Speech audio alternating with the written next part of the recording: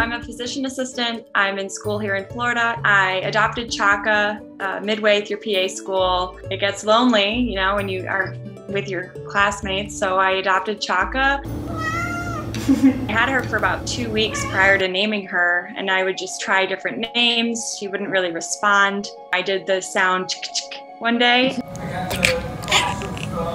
It was like, Mom! Like she was like, that's me. So I'm like, okay, how can I make into a name? Chaka was the decision. She's been there in every Zoom class we've had, every meeting. She's been on my lap. She's just my best friend.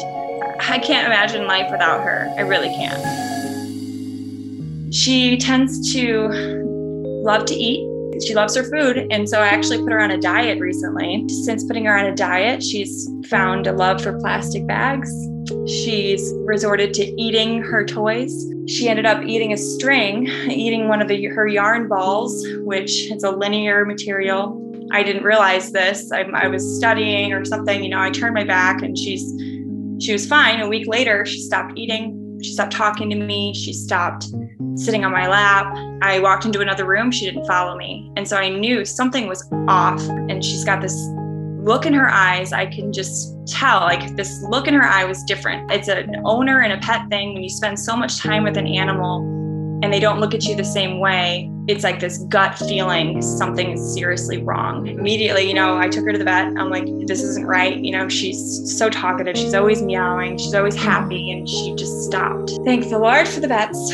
I'm so thankful for the vets. What they found was a piece of yarn from her little yarn cat ball. She had tried to swallow it. It had tied around her tongue in the process of swallowing it. And then they saw this spot of inflammation right past her stomach. And they were like, okay, this is grounds to actually perform the surgery. Now we have a target. They were able to get her into surgery right that day. They got out, they were able to cut the string after intubating her in surgery. Since then, you know, she had the plastic cone. She's on like 6 different medications, researched, you know, comfortable cones for cats. And so I got her little sunflower cone. And since getting her sunflower cone, she's been doing a lot better. So every day is just a recovery process. Now I'm just kind of like nursing her from home, but she's definitely fighting.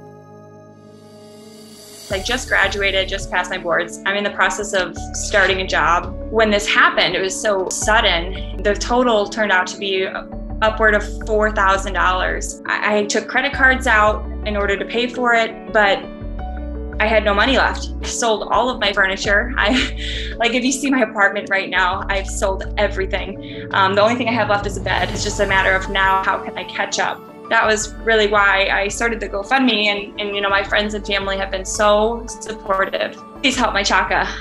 I don't know what I would do without her. She's gotten me through the hardest part of my life. I'm so thankful. I know, like, Chaka's thankful too.